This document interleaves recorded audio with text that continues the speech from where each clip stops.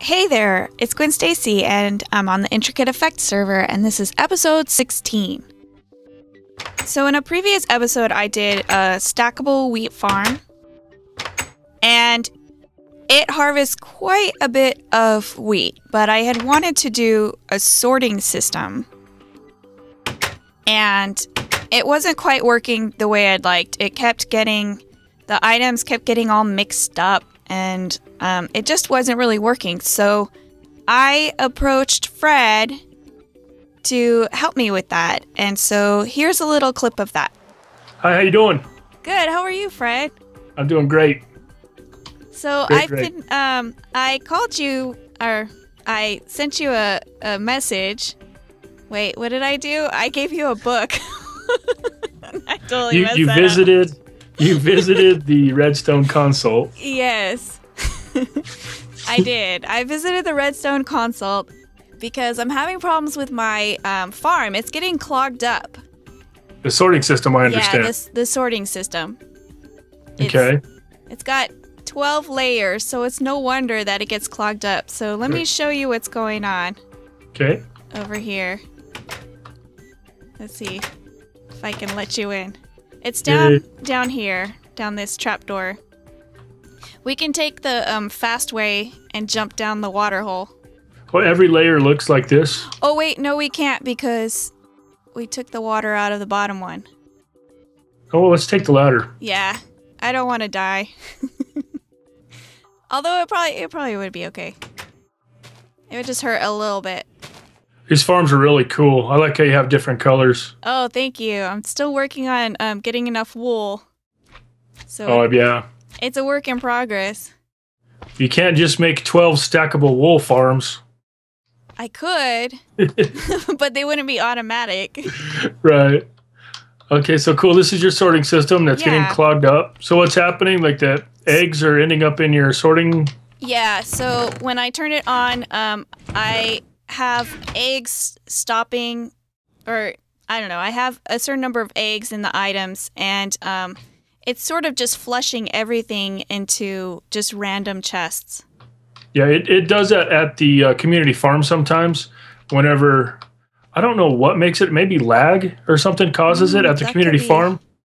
We're not sorting as much stuff as you are at the community farm. So it doesn't happen all the time, but I can definitely see why it would happen every time with you. So Using it to the max.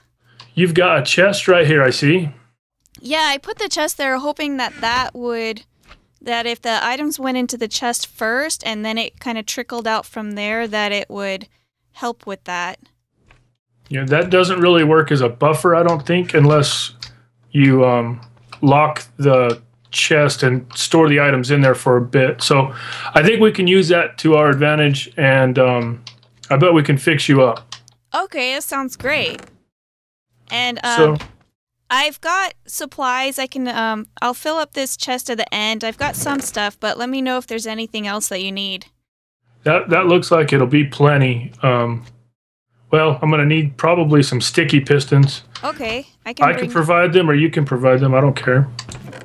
Okay, well, you would know how many you would need, so Right. I can provide you with materials. You can let me know how many you use. Okay.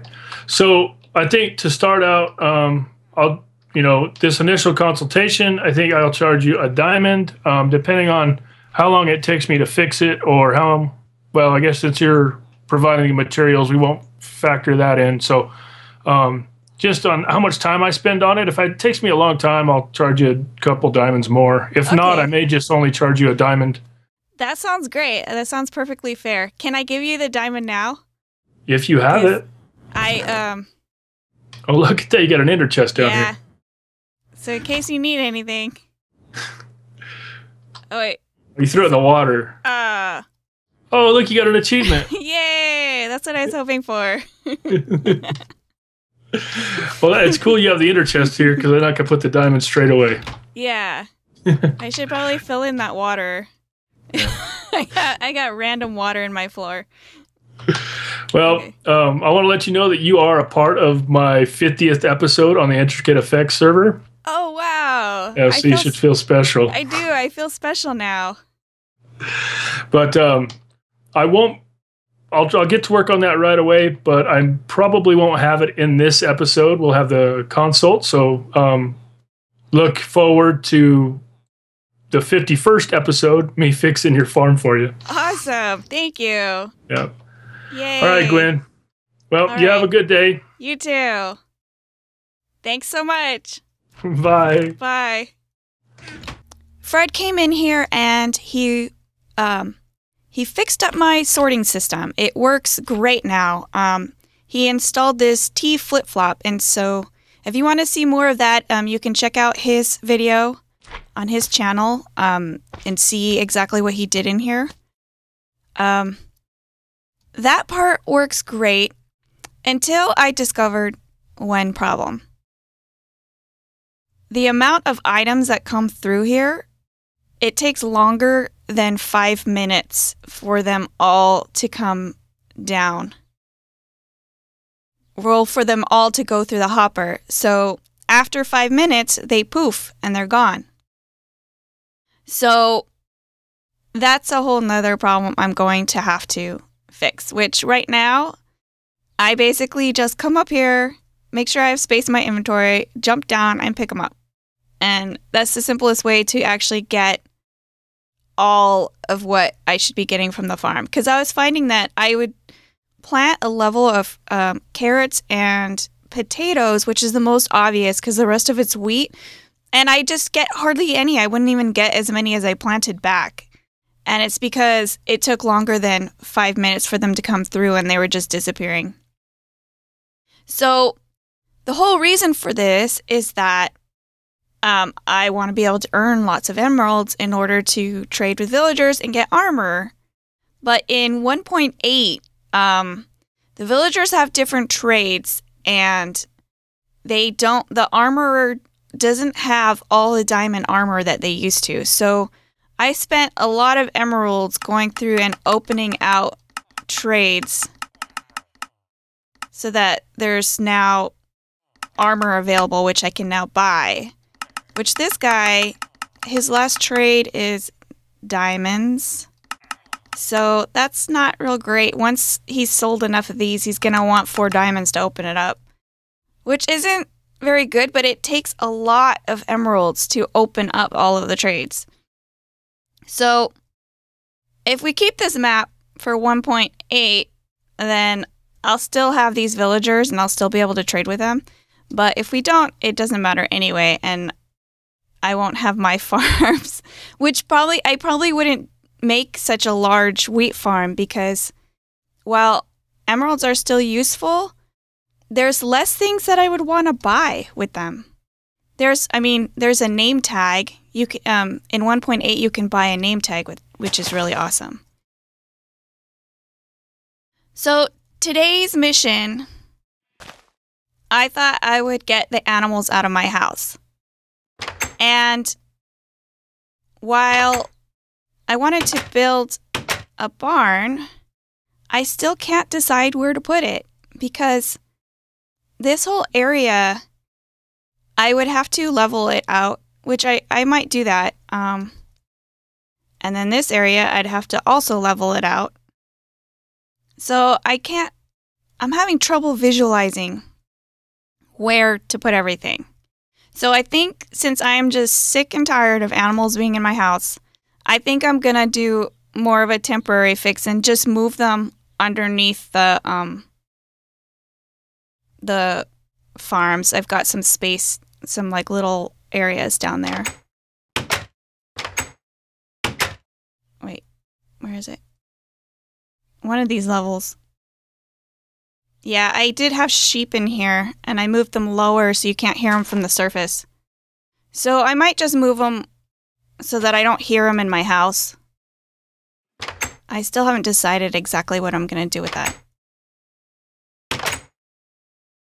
Whoa.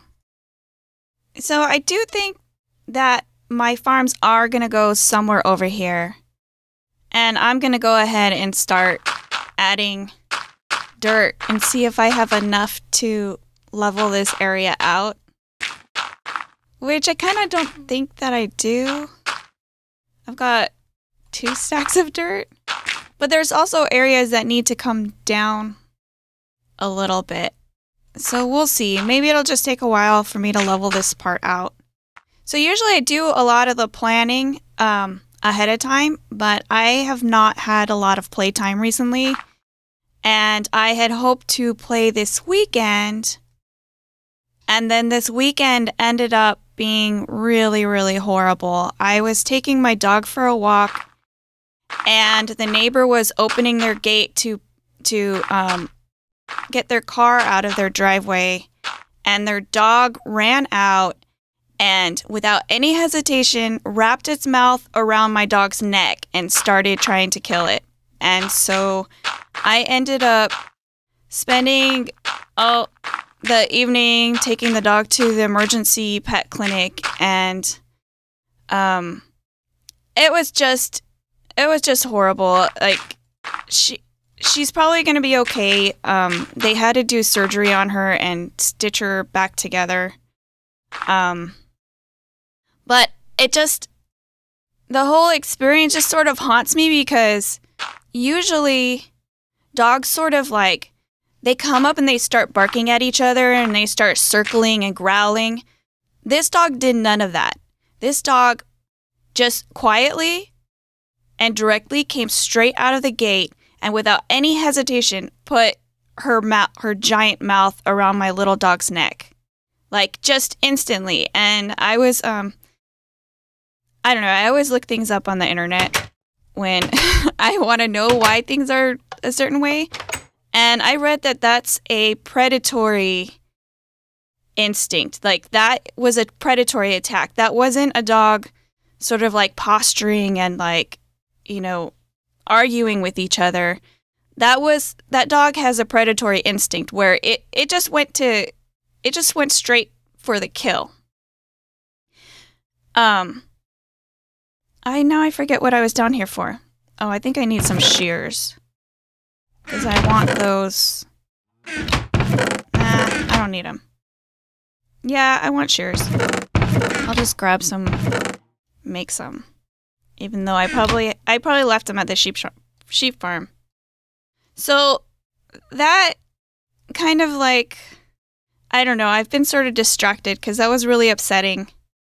And I really haven't felt like playing Minecraft or anything like that to, like, plan out what I'm gonna do. I just keep thinking about, like, that horrible dog. And I guess the owner said that they just got it. They haven't had it for long, and that it's really good with people, but they're finding out that it's got this tendency. And now I'm wondering, like, how many other animals did this thing kill for them to find this out? And the thing is this dog was a golden retriever, which every other golden retriever I've ever seen has been super friendly and just, like, really sweet dogs. I've never seen one like this that was just straight out killer instinct. And I know little dogs get attacked by bigger dogs all the time, but usually, like, in my experience, the little dog's talking crap. The little dog's, like, not backing down, and the big dog's like, oh yeah, chomp. But no, this dog just straight out went for the kill. And it was pretty horrible. The owner came out and the dog backed down when he was there. Otherwise, I don't know what would have happened. So I know that's not really a fun story. It's pretty, yeah. Anyway, I don't want to leave you guys on that note. But that's what my weekend's been like, and yeah, that's why I've not been online. I've not been answering my questions. I've not been answering my mail. I've just been kind of in this blah mode right now. So don't forget to check out Fred's video on his fix of my farm, and I will continue to be working on figuring out where my barn's gonna go. and whatnot. So, till next time, bye.